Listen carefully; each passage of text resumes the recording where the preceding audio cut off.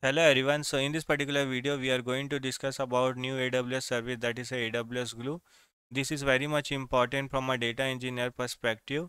In most of the job demand, if you will see for the AWS data engineer or data engineer, they generally look for the AWS Glue knowledge. So that actually only we are going to discuss in this particular video. So first we will try to understand what is Glue. We will try to understand when actually we should use a AWS Glue. We'll try to discuss about the benefits. We'll try to discuss about the architecture part. We'll try to discuss about the components and all. So let us start with what is AWS Glue. AWS Glue is a cloud optimized ETL service. So let us try to understand what is ETL. So what is ETL? ETL is nothing but a extract, transform and load. So extracting a data from a different sources. For taking example, suppose I have a data that is available in a SQL server, PostgreSQL server, and also I am getting a data in the form of a CSV. Main purpose is I want to connect this whole data and I want to clean the data and I finally want to load the data so that the data analyst or the data science people can create a report and can do some kind of the prediction over there.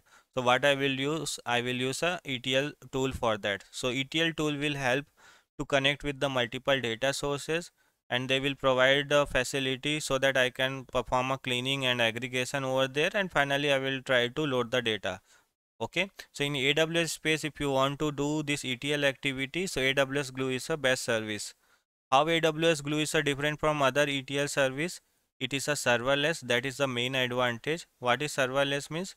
You don't need to maintain any server. You don't need to worry about any kind of the infrastructure. Everything will maintain by the AWS.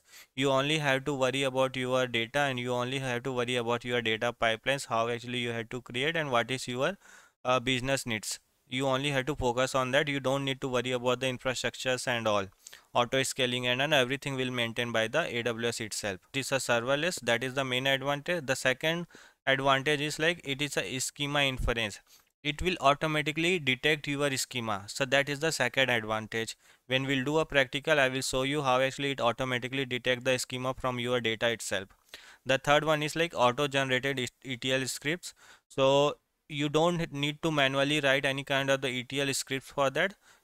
We have one facility in AWS Glue. When you will generate a workflow, it will automatically try to generate a script for that. So that script actually you can utilize. So that's kind of the facility actually it provides.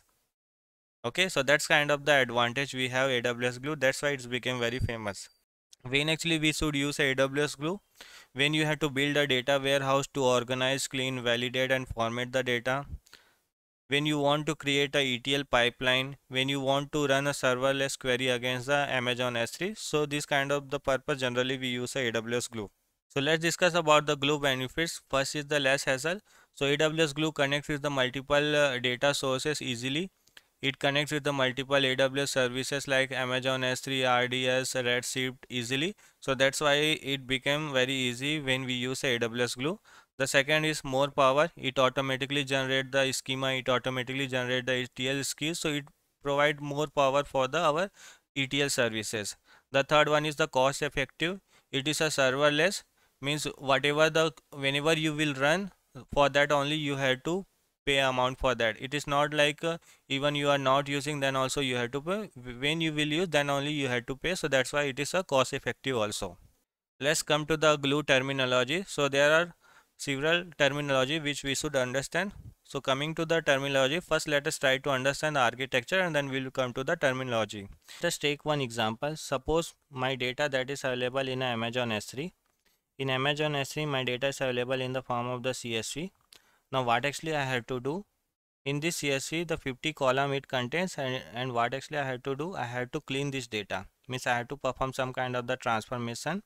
Means only the 20 column it should contain, and finally I have to load in the form of the JSON in the final table. So that is my requirement here. Okay, so for that we will use a ETL, and we are going to use a AWS Glue. So let us try to understand how this AWS Glue will work here. Now from the architecture you can see first thing is the data store. So that is nothing but your Amazon S3. So we'll try to connect with the data store. Now the second thing is coming into the crawler. So what this crawler will do, it will go to your Amazon S3. It will try to scan your data, and whatever the schema of your data, right, it will try to store into a data catalog. So you can see here you have a data catalog. In this data catalog, it will contain all your table definition, all your job definition, all the every kind of the metadata information actually this data catalog contain. Suppose in your Amazon S3 in a CSV file, when crawler will go and it will try to scan your data.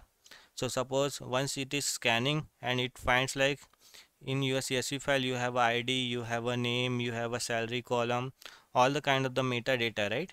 It will detect and it will try to store into the data catalog. Okay, so I hope you got what is crawler and what is data catalog. Crawler will go to your data store, it will try to scan your data, whatever the metadata it will find, it will try to store into the data catalog. Okay, once you have a table definition, now after that what actually we will do, we will try to perform a transformation. After that the job comes into the picture. Now in the bottom you can see, right, in the bottom you can see you have a job, you have a data catalog. In the data catalog all the metadata information of your data is available. Now after that the jobs comes into the picture. Here we will try to write a ETL script. Okay, so here we will try to write a script for transformation of data. So suppose out of 50 you only have to select the 20 column and you have to perform some cleaning. So for that we will try to write a script for that. Okay, and finally we will try to load into the final destination. And this is the ETL AWS Glue, right? So for if you want to schedule, either you can schedule or either you can run a manually. So that is the thing also comes into the picture. So that is how the AWS Glue architecture works. So in a AWS Glue architecture you will see crawler. So what crawler will do, crawler will go to your data store, it will try to scan your data and whatever the metadata information it will find, it will try to store into the data catalog. After that jobs comes into the picture. In the job what actually we'll try to do, we'll try to write a ETL script, it will try to define a workflow and we'll try to dump the data into final location. Okay, so that is how the glue architecture works. So from a terminology perspective, we'll see data catalog. Data catalog contain the metadata information. The classifier actually help to detect the schema. Suppose JSON schema, CSV schema and all, this classifier actually will help. Connection, which actually help to connect the data store. Crawler, which actually go to your data store, it will try to scan your data and it will detect the schema and it will try to tell the metadata information and you try to store into the data catalog. Database we know, and the job where actually we try to run the jobs, and the script table transform everything actually we know, and trigger actually with the help of we try to trigger the ETL jobs. This is how actually if you will see the moving data. Suppose you have data that is available into a multiple data stores. So what this AWS crawler will do, it will first try to crawl the data, all the metadata information it will try to store into the data catalog, and with the help of the job AWS Glue job it will try to store into the final data. So that's how actually the structure looks like. Now coming to the pricing, these are the pricing which you can see. For creating a crawler you can see this is the cost. For the data catalog it contains this much, and for the request and all, and for the ETL jobs and all. So whenever you will create whenever you will do a practice, make sure once you do all your activity, please try to shut down your the glue job crawler and everything, otherwise you will be charged. Here also you may get charged, but the charge will be minimum. But if you are running for a longer time and also that may charge high amount, so that actually you have to take care. Okay, because for the crawler also, for the data catalog also, for everything you can see this much amount actually it get charged. Okay, so once you do a practice, please try to shut down everything, please try to terminate everything, so that you if any charge is also coming, that will be minimum. Try to do a practical and we'll try to understand more about this data catalog crawler things and all, so that you will be having a better understanding.